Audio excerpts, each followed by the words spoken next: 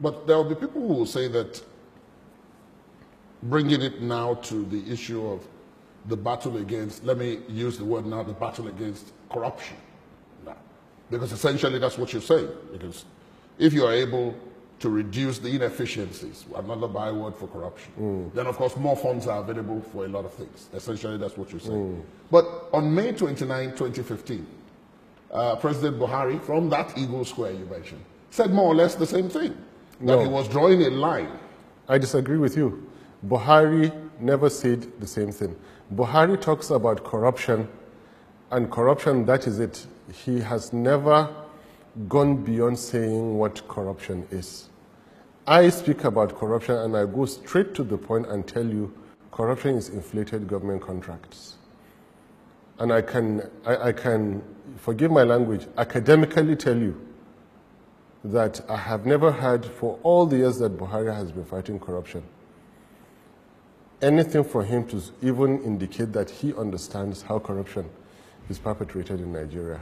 Very quickly, I'll tell you, there are 7 different ways. First one is inflated government contracts, which are responsible anything between 55 to 65% of the quantum of corruption. Second one is unreported, unremitted revenue. The third one is extortion, from the 50 naira collected on the roads to the multi-million dollar deals that are done before anybody could see the president. Fourth one is conversion of public property into private. Fifth one is misuse of security vote. The way you had it before is the way you still have it today. Sixth one is wastefulness, criminal wastefulness. Anything you can create to spend money recklessly on. Include the reckless, undue use of private jets and any other instrument of government that is wasteful. It is corruption. The seventh one is undue influence of fraternity and relationship, which we call influence peddling. Man knows man. Man knows man. Buhari has never clinically, or let me put it this way, scientifically looked at corruption. The corruption does not perpetrate itself. There are ways that it happens. Now, out of these 7 areas I told you, some are administrative, some are legal. And you will be sad to find out that about 70% of the way corruption is done in Nigeria is simple administration. So what President Buhari said in the Eagle Square is mere rhetorics since 1984. Mere rhetorics. Buhari has never fought corruption till this moment. The way contracts were awarded in the PDP era in the last 16 years that the Fourth Republic started is still the same way that contracts are awarded today. But we have never had that. It does appear that the difference, I'm sorry to cut in, but it does appear as if the difference is that there are visible efforts. People are being called to question, people are being investigated, people are being put on trial, some people have even been jailed. You are looking the wrong way, sir. You are looking the wrong way. And it is this typical kind of mentality that Buhari has harvested throughout his political career. Now, the mere fact of arresting somebody does not address the issue of corruption. It addresses the criminality aspect. What we should be technically interested in, how did that act of criminality happen? They inflated a contract. How will you stop it? Control the mechanism.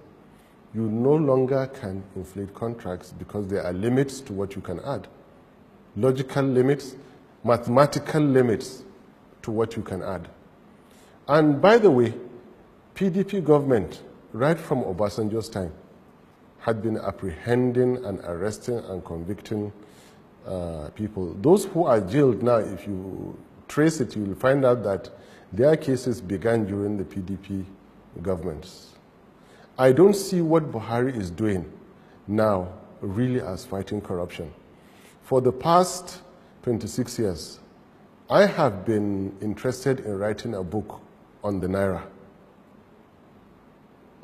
I have not been able to write the book, but I have been monitoring the movement of the Naira, the fluctuations, and major events that happen as the Naira slides. I regret to inform you that since May 2015, what I noticed is that the moment Naira drops, a major arrest is made. And this is only done to cover the failures of the government.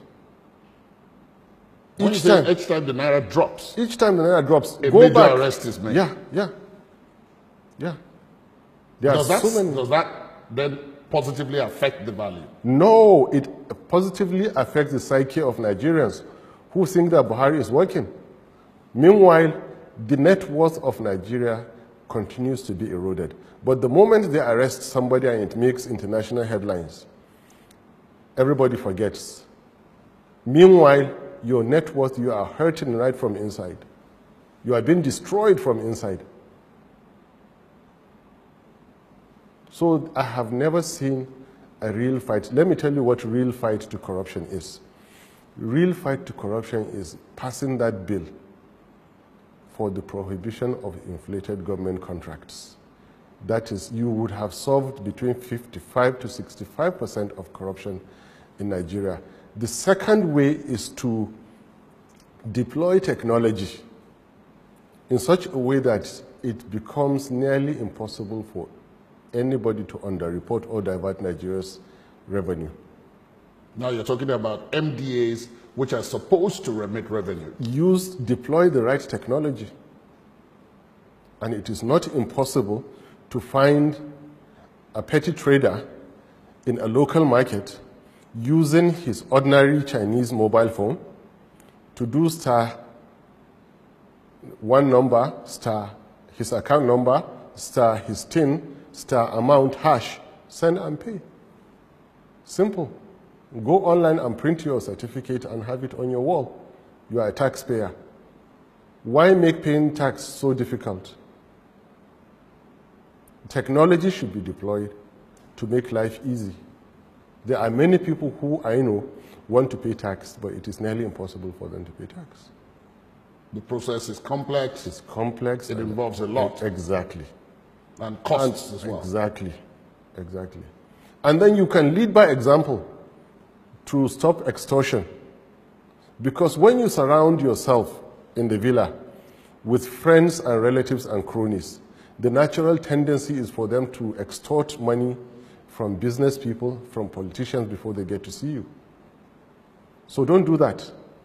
Surround yourself with technocrats and competent politicians who will manage the affairs of the country, not a nephew who was never elected to treat government files. That is how to fight corruption. Now we find somebody who has been doing the complete opposite of corruption, but because his actions tally with the typical illiterate, ignorant, forgive my language, Nigerian, who all they want to see in life is the downfall of others. So Buhari's actions tallied with that.